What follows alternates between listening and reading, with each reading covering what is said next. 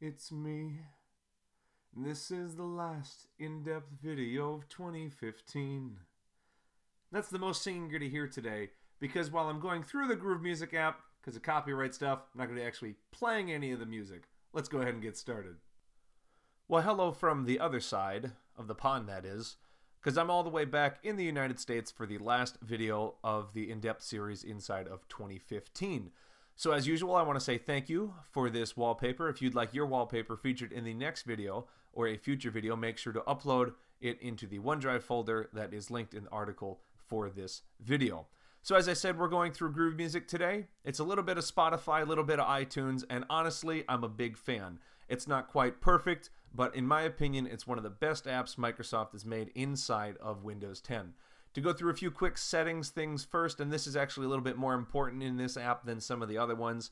Yeah, you get light and dark theme, but more importantly, this is a music app, and it can have music from your OneDrive on your PC, and it can look all throughout, similar to the Photos and Videos app. And that's really important because you're going to have music in different locations. So you can choose where to go. You can have it like on your PC or on your OneDrive or whatever. Again, if you have folder organization or you make something really specific, that's a really nice feature. You can also import iTunes playlists because Microsoft is honest and they know that a lot of people used iTunes and weren't on like Zune. So you have to do things like import playlists that you've made previously. There are a lot of good options here for downloading and OneDrive, and that's really nice. You can find those on your own, but honestly, it's wonderful that there are some of these options here like automatically downloading songs from other devices and that sort of thing.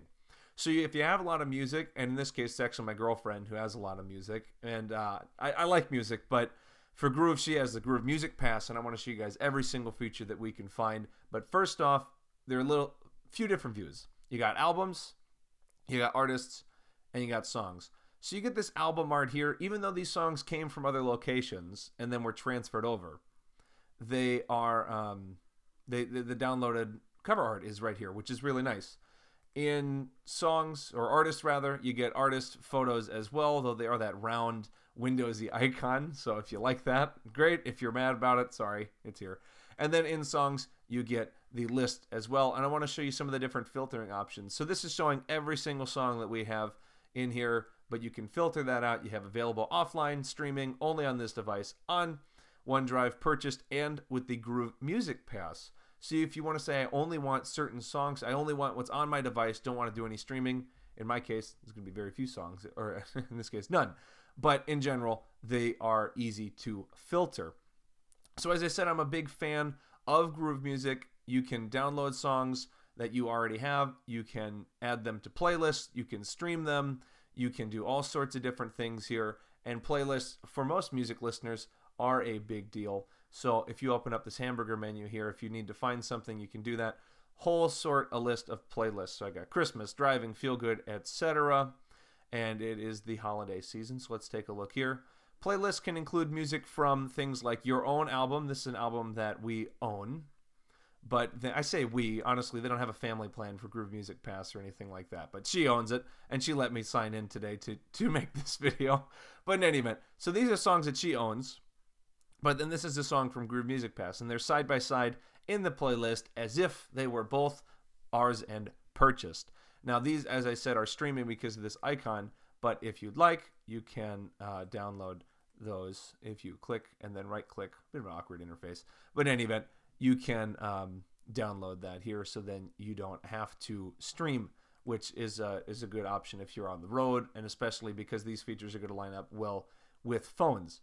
So in addition to playlists, when you right-click something, which actually upon further review, you can do without single-clicking, so I guess I made a mistake on the first time. Sorry about that. But when you right-click, in addition to things like adding to playlists, collections, or that sort of thing, you can also move it around in the playlist, by the way.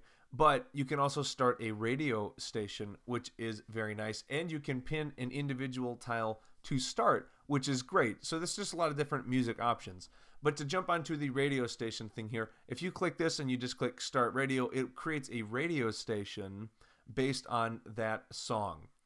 So then that opens up here, and you see this Straight No Chaser playlist, or a radio station rather, and it works similar to Pandora or other popular radio stations online and that sort of thing. And that's really nice. One great thing about radio stations like this that I genuinely enjoy is that if you're in radio and you jump into Now Playing, it actually shows you what's coming up next. And it lets you skip and stuff because we have a Groove Music Pass, we can jump around. And if you really like it, you can save it. And you can make it this kind of full screen presentation style, which if it loads, yeah, there you go. There you go. So, there we go. There we go. Took a second there. Sorry about that. But anyway, you see this full kind of looking like a presentation, that sort of thing. And it's going to cut through. So there are a lot of really good options with this radio station. Great for parties and that sort of thing as well. I'm a big fan. So in addition to radio, which is for kind of a station that they make up on probably suggestions and analytics, I'd imagine, there's also Explore. So these have like what's popular now, what's the latest music that's around. It's the holiday season, so there's a lot of, here's a Christmas album. So if you click this here, it's kind of a Christmas collection, and it's a playlist that they kind of make just for you, and you can go through it. So I'm a really big fan of radio, Explore. There are a lot of really good features. Like I said, I like groove music. I know that there's some hate for it. I don't really see where it's coming from. I definitely think it's worth taking a look at.